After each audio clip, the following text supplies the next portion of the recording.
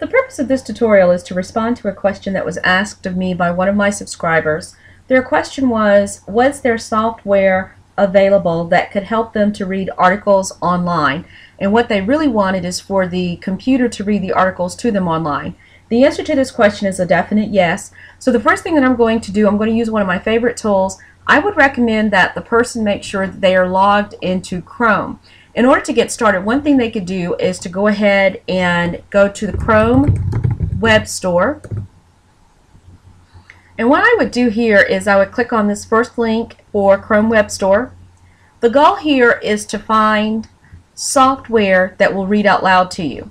So if you look over to the left, it'll say search the store. Here you would click and you would type speak, and then you would press the enter key. In this instance, it's going to look for software that can be installed. I would recommend that you look for the free version, and you'll see that there are several kinds. Oftentimes what I'll do is I'll look at the ratings for each one of these, and in this instance I don't see the one I'm looking for, so I'm going to put in Speakit because that's the one that I have typically used with really good results.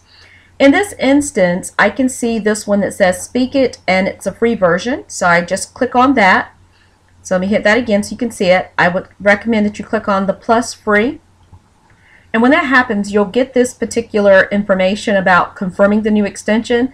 When you click add, what you'll notice is this particular item added itself up here to the top, and it says Speakit has been added to Chrome. And I'm going to click on the X. The second thing that I notice here is I have the opportunity to choose the different voice types I want to hear. And you can also choose the speaking rate at about 300 words per minute. You can increase it if you desire. One of the nice features I found about this is your ear has the ability to adjust to the rate of speed.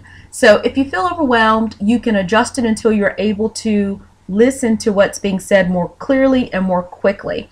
So one of the first things that I'm going to recommend is that we go and find an article online. In this case, I'm going to open up a new tab, and I'm going to go to Google News, and I'm just going to choose a random article. So if I click on Google News, in this instance I can see this Obama article pops up, so I'm just going to randomly click on that one. And one of the things that I typically do here is I scroll down the screen, and once I see the text that I want read to me from that particular article, I tend to highlight it. And for me, I like to reflect a little bit while I'm reading. So if I want to reflect, I do slow the speed down so that I can mentally consume what it is that I'm hearing. But in this instance, all I'm going to recommend is that you highlight as much text as you desire to listen to. And what I would recommend now is that you go in and right click on that text, and now you see the Speak It command. When you click it, listen so that you can hear the rate of speech as well as the voice. President Obama provides a preview of his speech on violent extremism Wednesday via Los Angeles. So that's what I use in order to get Chrome to read an article to me.